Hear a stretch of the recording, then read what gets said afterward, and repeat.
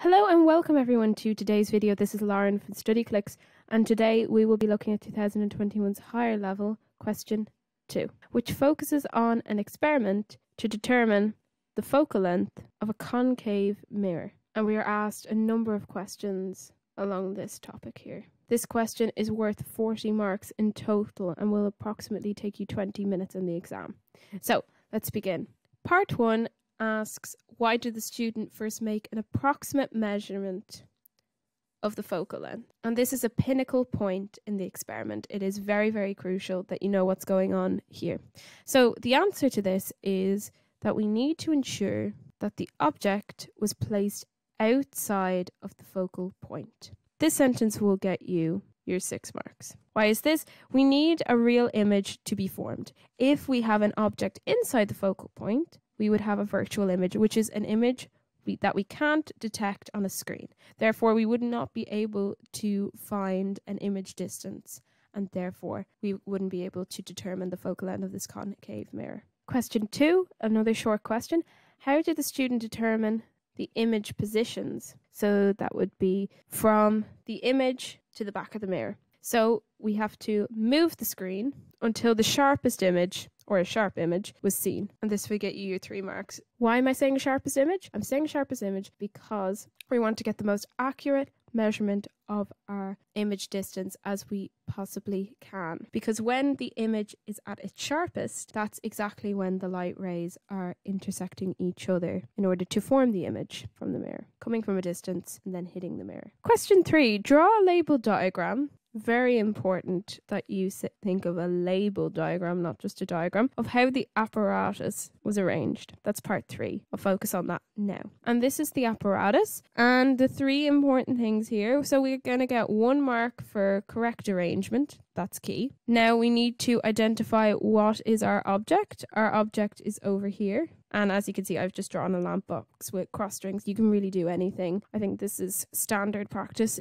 that most people use, but you can do whatever you want, as long as you have an object there. And that will get you another mark, building up our marks slowly. Obviously, we have our concave mirror. We need to label that. And that's another mark right there. And finally, we have our screen and we have our image here. Not a very nice image or a particularly artistic one, but it's an image and it's on a screen, which we have labeled, will give us another mark. And we have our light rays here and they're intersecting on our screen in order to get our image. Now, on the diagram in part 4, we need to indicate what U and V are. And U is the object distance, what's called, and V is the image distance. Now, the object distance is the distance from the object over here to the back of the mirror over here. So if we're going to indicate this on the diagram here, draw it in red. So that's the back of the mirror. So that would be our object distance there for U. And similarly for V, that is just the image distance from the image to the back of the mirror. And similarly, this is V. As you can see, I've drawn it from the screen to the back of the mirror. As long as you've got everything labeled correctly and everything is distinguishable, it doesn't matter if your diagram is messy as this. And for every label you get correctly in part 4, so for U, you get 3 marks, and for V, you get 3 marks. Okay, so moving on to part 5 of this section of our question, we're asked to use all of the data, take note of that, to calculate the focal length of the mirror, which in a formula will be denoted as F. Now, the formula that I am going to use throughout this entire part of the question is going to be that of 1 over F is equal to 1 over V plus 1 over U, or vice versa. And that is the mirror and lens formula, and it can be found on page 60 of your formula and tables books under geometric optics. In this formula, we have the focal length as F, as I said earlier. U is the object distance, and V is the image distance, as we showed in our diagram earlier. All we need to do now is plug in each of our values here, and these 2, into the formula, and we will get 2 answers for the focal length of the mirror. And in using all of this data, we need to find the average of these 2 to finally come to a conclusion as to what the focal length of the mirror actually is. Okay, so starting off with U is equal to 20 centimeters and V is equal to 31.2 centimeters. I'm going to keep them in centimeters, and I'll tell you why. You can do this. I know I harp on a lot about converting into SI units throughout all the other videos, but in this one we don't need to, because we're not converting between quantities with units. We're just going from length to length. So it just doesn't matter if you use centimeters, meters, millimeters, whatever, megameters even. You can use any of them. You don't need to convert into meters. You can if you want to. You'll still get the same answer, but just in meters. Round to side, let's plug in our values and we will get our first focal length. Okay, so I've subbed in our values and I've added the two fractions as you can see here. Now, just for putting down the formula as we have here, you get your first 3 marks. And I should mention here in the formula, we have a plus because normally, well, sometimes it can be a minus sign depending on what scenario we're into. But the scenario is as follows. We have a real image, therefore we have plus 1 over the image distance. And we get 1 over f is equal to this fraction over here. So now we're just going to flip it to get what f is. And I'm going to put this into our calculator because it's a bit of a nasty fraction. And that's equal to 12.1875 centimeters, approximating it to 12.19 centimeters. Remember, we are working in centimeters here. And I'm just going to do the same for the other value. And we get f is equal to 12.03 centimeters. Okay, so how do we find the final focal length in using all of the data? Well, we take the average. So we have the sum of individual focal lengths over the number of individual focal lengths will be equal to the total focal length. So f is equal to 12.19 centimeters. I'm going to keep our units in here, plus 12.03 centimeters over 2. So let's put this into our calculator to get our final version of f. Okay, so we have 12.19 plus 12.03 over 2. That's equal to 12.11. Remembering, always have our centimeters in. And that will get you a final 3 marks. If you forget to find the average, you'll be docked minus 1 mark. But we didn't do that here, so we get our full marks. Okay, so in the very final part of this question, we're told that another student carried out the same experiment, but measured the image distance v for each of 6 different object distances u. So she measured v and u in the formula, which we have been working with throughout this whole question. And she used that graph to calculate the focal length. And we're asked a couple of questions on this. Before we dive into answering the actual questions, I just want to mark your attention to the following page in the formula and tables book, i.e. page 18, in which we will look at the equation of a line formula. So we're asked in part 6 to sketch a suitable graph. Notice the word sketch. We don't need to explicitly have very detailed axes or anything like that, just a rough shape of the graph and what variables we'd put on each axis and so forth that might have been drawn. So there are 2 ways you can do this, and you'll get 2 different curves out, but both have to do with the formula. But the first one that I'm going to be working with, it's more conventional, and I'm going to be working with the formula 1 over v plus 1 over u is equal to 1 over f, i.e. the same formula that we've been working with throughout this entire question. And I would like to get it into the form y is equal to mx plus c, i.e. the equation of the line formula.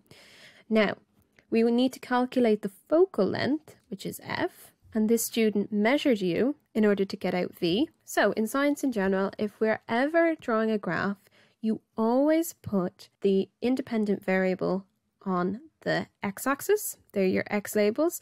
Independent variables would be variables in which that they control the other parameters in the experiment. The other parameter being the dependent variables. In this case, our independent variable will be u, because the value of v, or the image distance, is dependent on the value of u. This kind of u part of the formula will be our x value, and I'm going to have on our y-axis 1 over v, and the units I'm going to put in, it's going to be length to the minus 1, because the image distance is on the denominator of the fraction, so therefore so is the unit. So 1 over v is going to be y, and if we manipulate this formula, we bring 1 over u to the right hand side, which is just going to be minus 1 over u. obviously plus the 1 over f. Now 1 over u will be on our x-axis, again with the same units. And we have successfully put this formula up here into the equation of a line formula. M, as we know, is the slope, and it's going to be a downward slope because it's a minus sign. So we're going to have a slope of -1. So the graph is going to look something like this. And I would explicitly state in the exam and in your work booklet that M is in fact equal to -1, and also that it does cross the y-axis or the 1 over v axis. And that will be at the y-intercept point, i.e. C, which you can clearly notice is 1 over f. And that will come in pretty handy in the next part of this question. Where will I get my marks? I'll get my marks for correctly having the axes as 1 over v and 1 over u. Again, you can switch the axes with these. 1 over u can be on the y-axis and 1 over v can be on the x-axis, but this is just scientific convention with the independent variables and the dependent variables. And also having the graph linear and at a downward slope of -1, you get your next 3 marks. Now I did mention that there is another way you can answer this question. So I have my graph axes here again, and next we have our values of u, and they will give us corresponding values of v. So let's draw a graph which is equally valid of v versus u, because using the same formula, i.e. 1 over u plus 1 over v is equal to 1 over f, and since u is the independent variable and v is the dependent variable, we're going to manipulate this formula over here in order to get v, the dependent variable, in terms of u. So just like in maths, when you're getting y as a function of x, we're going to get v as a function of u, because for every value of u, it's going to generate a certain value of v. And this is the one that makes physically sense. So bringing all of our unwanted variables to one side, and we just want to get v on its own so we can express v in terms of u and f as well. But 1 over f, or f in this case, is a constant. It's the focal length of the mirror. It doesn't change. And if you get the right hand side over here as a fraction, to just get v, I'm going to say v in terms of u, and this is just equivalently as saying, like, you know, to put a little addendum here, you know, in maths you have y is equal to some function f of x. This is exactly the same as what I'm doing up here.